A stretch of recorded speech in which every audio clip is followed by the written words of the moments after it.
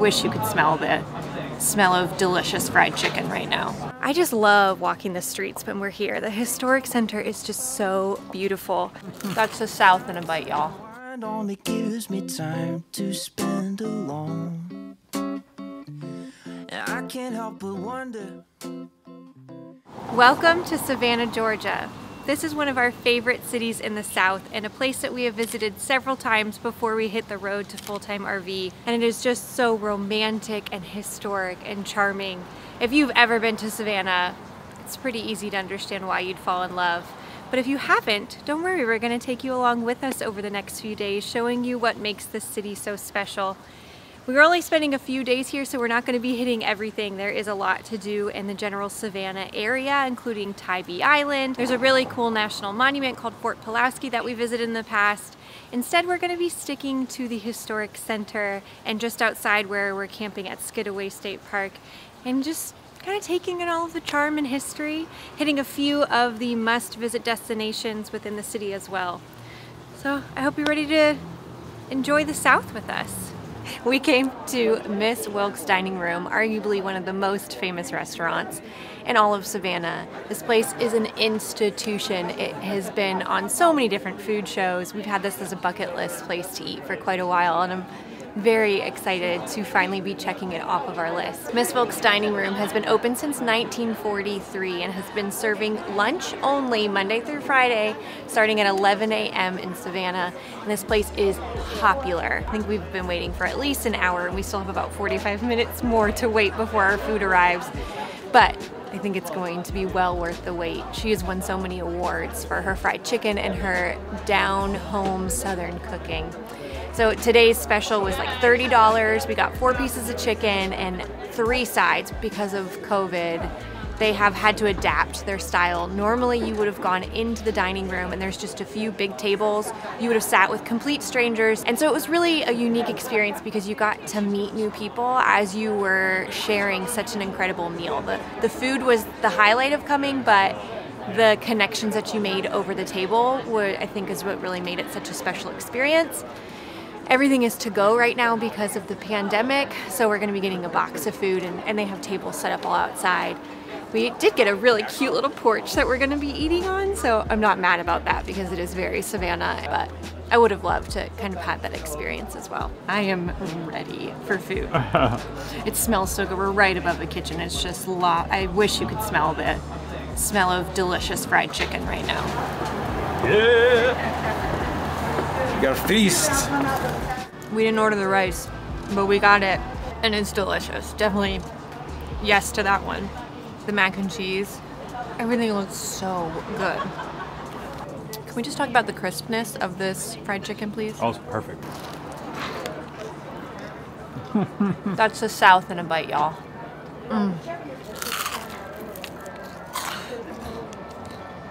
Wow. The crunch.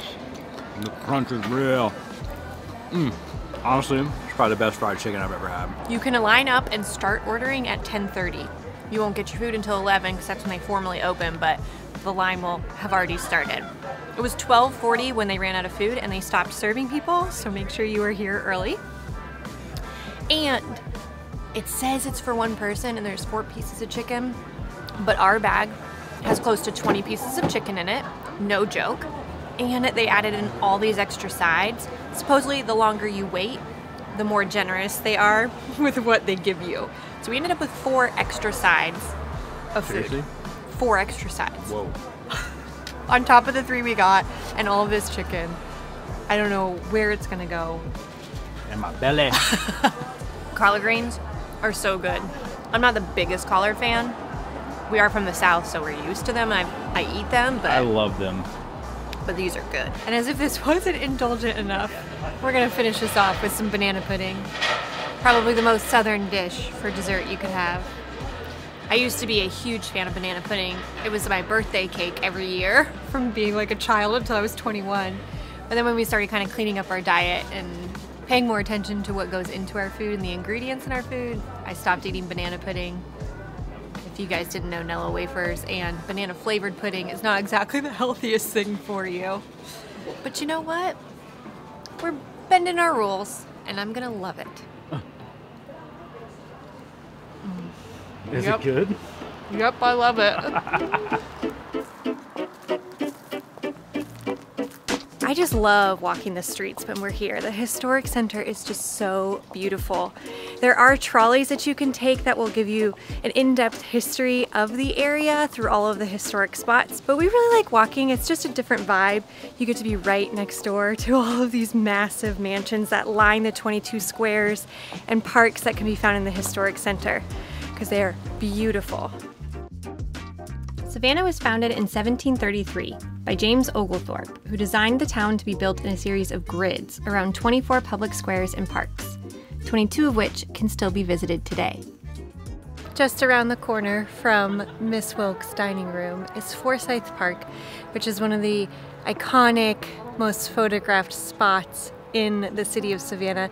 And it's also just a beautiful park to come enjoy and spend a gorgeous day like today outside. There's playgrounds for kids, they have a little bar, restaurant, and then all of the homes that line the park are just beautiful as well. From the 1800s, there's some massive mansions that have been turned into Airbnbs and hotels. We ended up staying in an Airbnb in one of those, and it was really, really cool. In the very top of it, the owner took us around, and it was a whole ballroom on the top floor. The historic part of Savannah is open container, so you can get drinks from any of the bars or restaurants, throw them in a to-go cup, and walk around wherever you want, and no one's gonna hassle you. So I think that's what we're gonna do right now.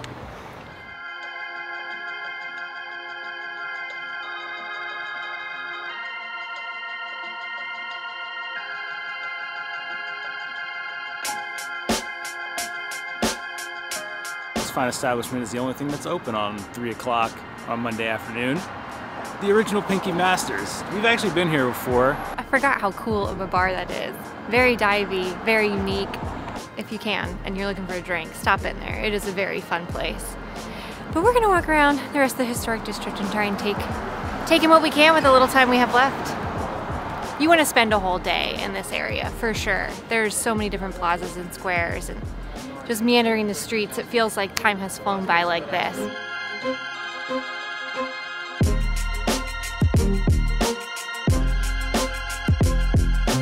I think eating like 6 pieces of chicken and a ton of sides and putting a beer on top of it has finally caught up to me.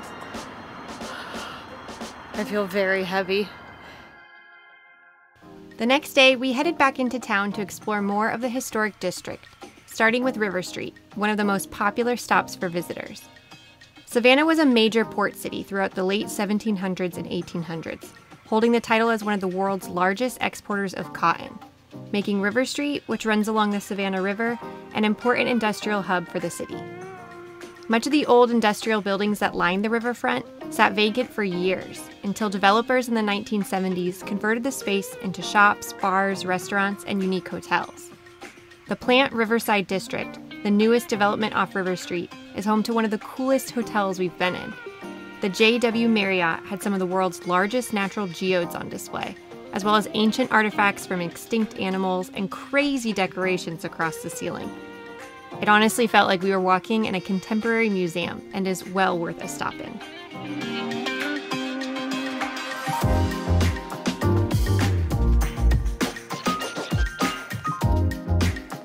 After our walk, we headed to the Bamboo Tiki Room above Sorry Charlie's Oyster Bar for some classic tiki drinks and super fun tropical vibes, before we filled up on tasty dumplings and noodle bowls from Flying Monk Noodle Bar.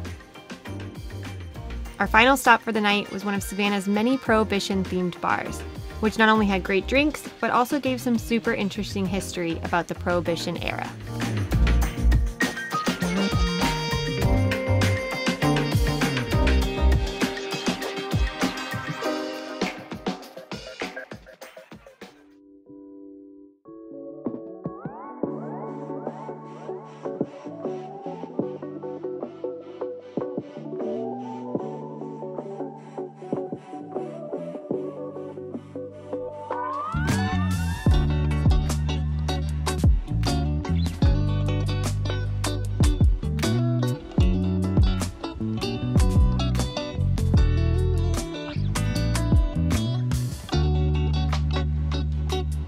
So lovely going for a hike first thing in the morning. Just kind of Get your body moving, feel that sunshine. Today is a beautiful day. We're staying at Skidaway State Park, which is about 25-30 minutes from the historic center of Savannah. And it's been a really lovely stay. There's as many as like 13 miles of trails if you really want it. We just did the short 1 mile round trip trail. But we do have to leave today, so we didn't do the full trail system. I'm gonna start cooking breakfast while Dennis takes a quick shower, and then we are out of here, heading on to visit Dennis's family in Georgia. We're very excited. We haven't seen them in a very long time, so it'll be lovely to spend some time with them. And then in just a few short days, we'll be back in Florida for the holidays, which is so exciting. But we hope you enjoyed getting to explore a little bit of the Savannah area with us. We know there is so much more we could have done. If you like this video, make sure to give it a thumbs up and let us know in the comments your favorite part. But thanks for traveling with us. We'll see you next time.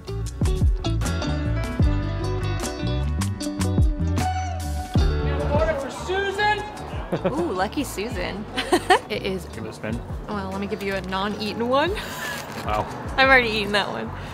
And they're making all this in-house, right? We don't really Sure. know. We don't really know, but Sure they are. we're gonna eat it anyway. Whatever you need to tell yourself. You're gonna have to roll me out of here.